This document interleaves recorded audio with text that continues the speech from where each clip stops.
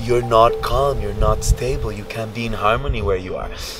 Okay, and now okay, if I go, no, but if I, you know, it's always that, oh, let me just sink in here. Like, the answer is not gonna come if we don't sink into it, if we are not accessible. And the only way to be accessible is to ground. That's why in Chinese medicine they say earth is the base of all elements. If they can work one element in your body, in any one of the ways of Chinese medicine, they center in the earth. Because they say, if earth is balanced, all of them naturally are gonna balance. Isn't that amazing? Because if you ground, if you root, if you're in your body, the rest will fall into place. You're part of nature.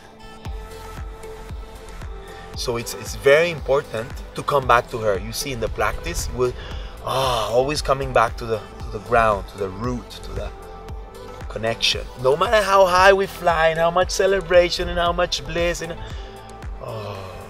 feel your body. Come back to your temple, remembering you live in a temple.